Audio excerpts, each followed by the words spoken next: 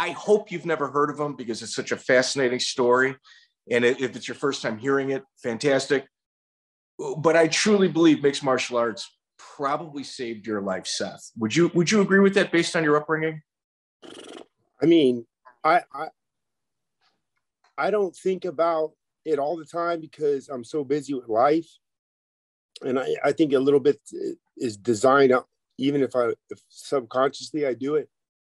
But every now and then someone asks me a question about, like, I'll see somebody from where I grew up or a teacher or something. I saw this, my old teacher, Miss Loftus, and they always just sent me to resource because I was so dang crazy. I was such a problem. Teachers did not get paid enough to deal with me. And she was a beautiful person. Her name's Tanya Loftus, and I saw her at a game. And she said, "Hey, Seth, I've been following your career." And I was like, "What's up, bro?" And she was like, "Did you ever think that you would go all the places and do all the things you've done? Did you ever really think that something like that would happen?" I was like, "Well, I was always pretty confident that if I put the work in, whatever I did, I could hit the outcome I'm looking for." And she's like, "Well, you're always very dedicated." And she's like, "I've been a teacher for 35 something years." She's like, I'm a principal and this job's never taken me anywhere." And I was like, holy smokes, man. Like she's giving her life to that. And then here's this mongoloid just gets to go do it, and it really, like, on the way home, I was really like taken back by it and just thinking, like, man, like, how lucky I am. And every now and then someone will say something where it's just like, you don't think about it because you're in life. But when you sit and you're on your ride home and the radio is off and you're kind of thinking, like, dang, man, like, how the hell did I end up here?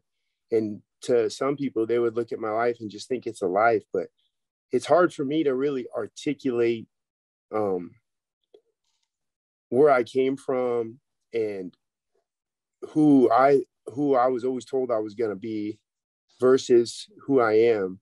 And I bet you there's a stark difference between those two. Right. Because, I mean, I remember vividly being places and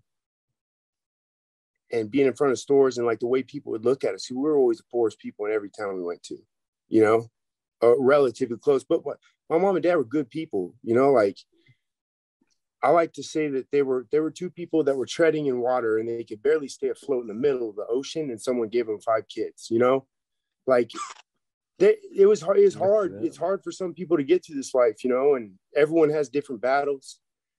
And I just remember looking at people like, why are you guys looking at me like that? I would be looking around like, who y'all looking at? And then when I realized they're looking at me, I was just like, what, I'm just trying to get through my day or whatever.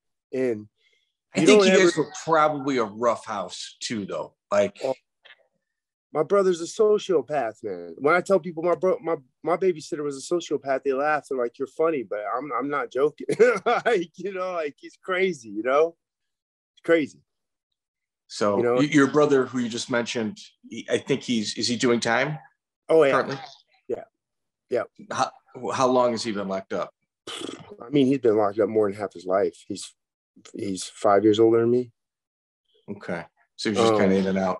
So I mean, and we're going to obviously circle back, but imagine if mixed martial arts was subtracted, like all that time that you spent in the gym or Friday and Saturday night at a fight, whether you were fighting or not fighting.